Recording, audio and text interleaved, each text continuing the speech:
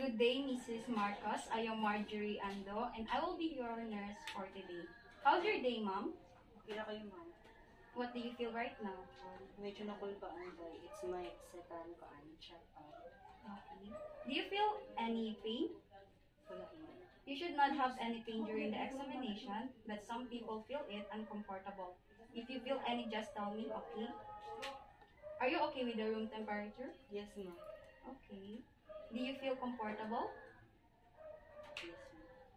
Do you need some water? No, ma'am. Okay. So, this is your second prenatal checkup. Your first checkup was on September 8, 2021. For this second checkup, I will have to get some permission because I will perform some checkup on your belly and have some measurements. Is it okay for you? Okay. For reminder, ma'am, regular checkups are really important during pregnancy. It can help us monitor your health as a mother and prenatal development during your pregnancy. For your prenatal checkup, it should be once each month for week 4 through 28, then twice a month for weeks 28 through 36, and weekly for weeks 36 to the delivery.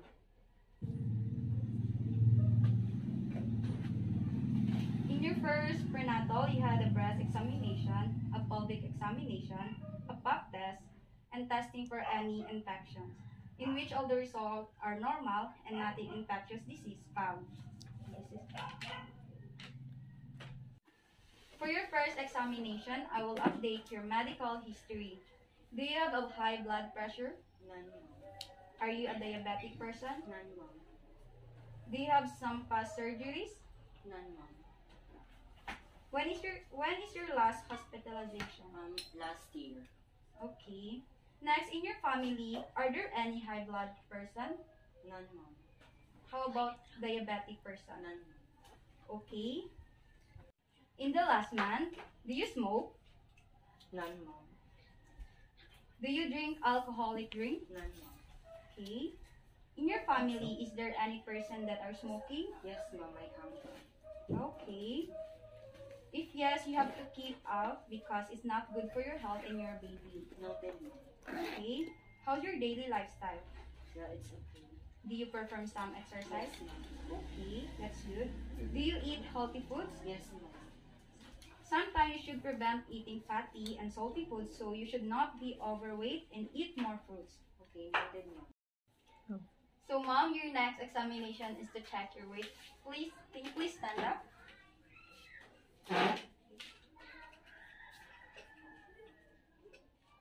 Your weight is 50 kilograms. Next is your height.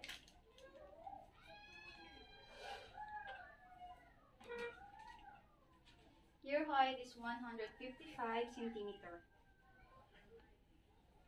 So, mom, let's proceed to check your blood pressure.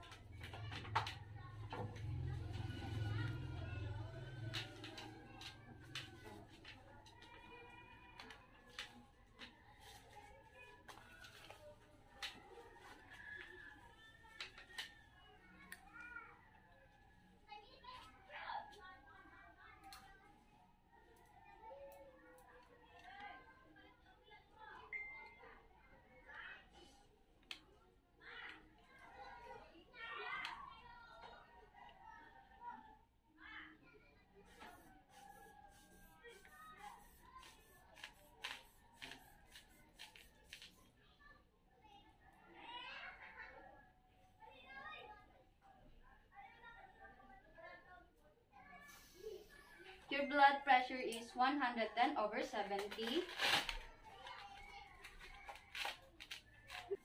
Your blood pressure is 110/70. Okay. Hi, Mrs. Marcos. The next is the abdominal examination. You can tell if you feel uncomfortable or any pain. Is it okay with you, ma? Yes, ma'am. Okay. The first one is capillary fill time. Can I have your nails?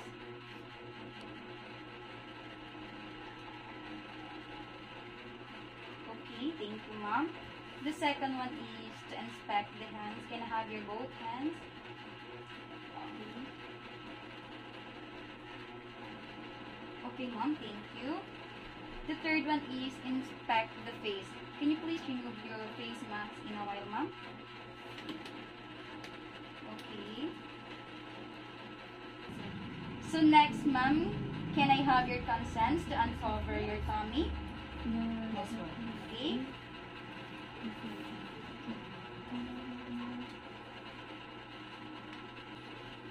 First is to check for any swelling. Okay. So next, ma'am, is inspect the abdomen, which is palpate the upper border of the uterus.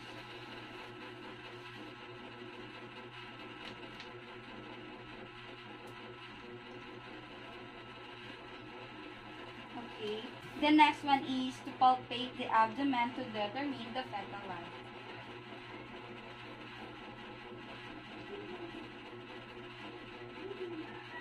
Okay. This next one is assess the presenting part of the uterus. Can I have a consent now? Yes, ma'am. Okay.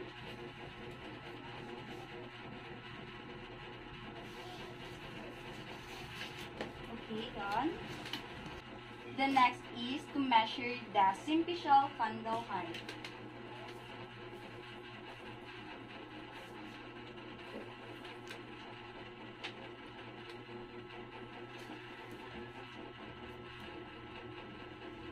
Okay.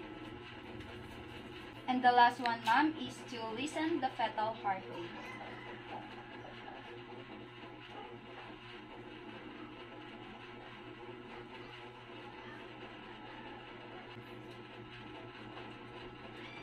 Okay.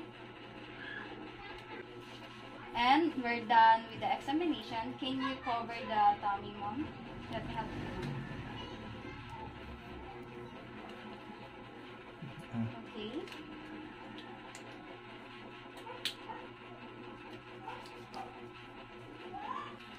And don't forget to have your third check-up on November 19, 2021. So, Thank you, ma'am. we're done in our prenatal assessment. Thank you, ma'am. Okay.